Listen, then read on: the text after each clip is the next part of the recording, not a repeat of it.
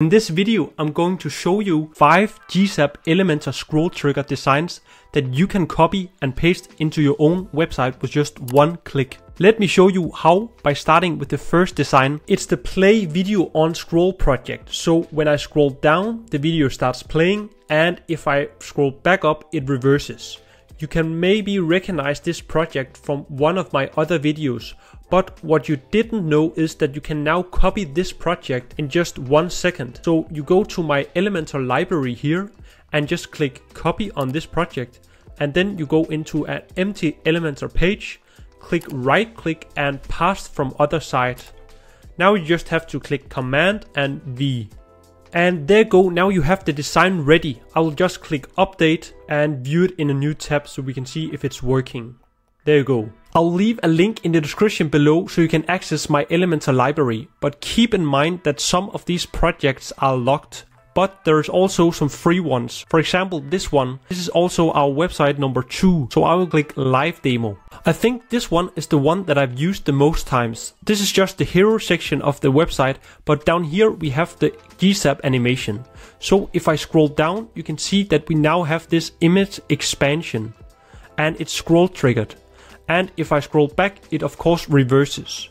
It's just so simple and really grabs the viewer's attention. I actually have one other example where I also use this effect, and that's here.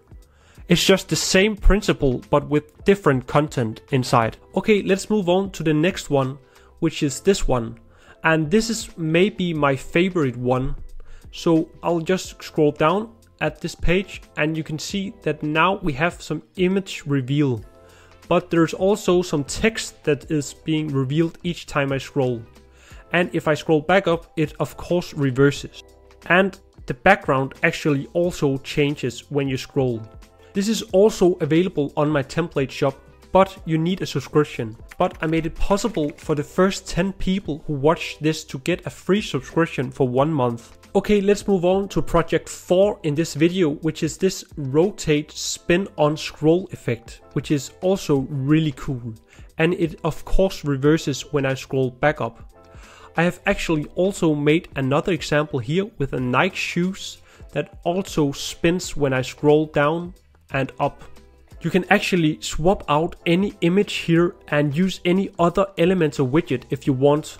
Okay, let's move on to the last project, which is number 5. And that is the easiest one to make, because this one doesn't require any coding.